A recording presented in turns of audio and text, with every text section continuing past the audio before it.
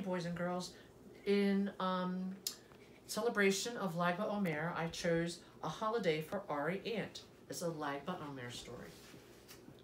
Ari Ant lived on a school playground.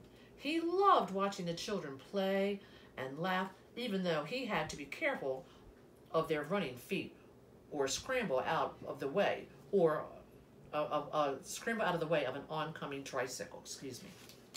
One day, Ari sat with the children under a large shady tree as they listened to their teacher telling them about the holiday of Lag BaOmer. A long, long time ago, the Jewish people weren't allowed to listen to the Torah stories she told them.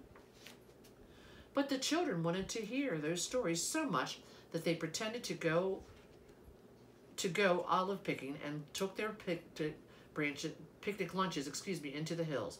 After their picnic, they nestled in caves and they heard the wonderful stories that they loved. Soon we will celebrate Lag BaOmer and go on a picnic and listen to stories too, just like those children did so long ago, said their teacher. Ari couldn't wait. Later that day, Ari saw two girls having a pretend Lag BaOmer picnic. They spread out a blanket and put plates of food on it. Ari didn't notice that the food wasn't real.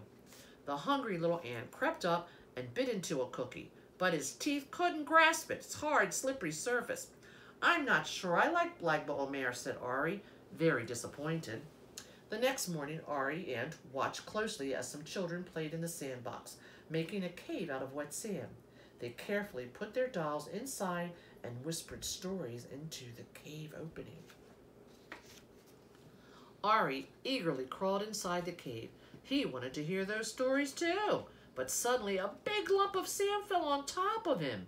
Ari could hardly breathe. He scurried away to safety. I'm not sure that I like Lag BaOmer. He coughed the sandy little ant. After lunch, Ari watched the children as they gathered happily around an outdoor table. They were decorating visors with sparkly sequins for the picnic.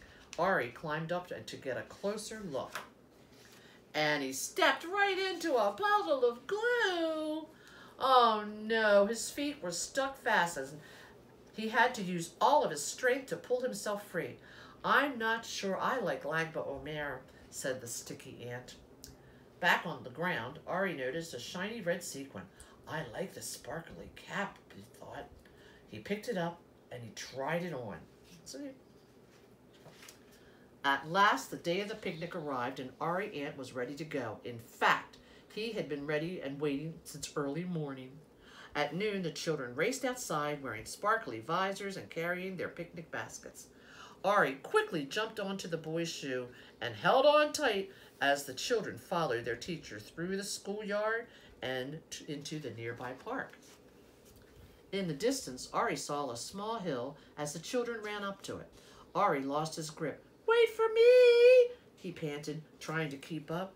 Ari huffed and puffed as he climbed the hill. I hope I don't miss all the fun, he thought. At last, he reached the top, and the children were helping to open the large umbrella. Wow, exclaimed Ari. It looks just like a cave. The teacher unfolded a big blanket and laid it on the ground. Ari scrambled to find a safe place to sit. What a lunch! There were watermelon slices, hot dogs, brownies, grapes. Crumbs fell everywhere along with drops of watermelon juice. Ari didn't know what to try first. Later, the children listened to Torah stories. Ari sighed happily. Ah, he loved that part. The sun began to set and the children's parents arrived. Some were carrying wood for a bonfire, and under the evening sky, as the flame gently shimmered, Ari Ant rubbed his full tummy and exclaimed, I love Lag BaOmer. It's the perfect holiday for me. The end.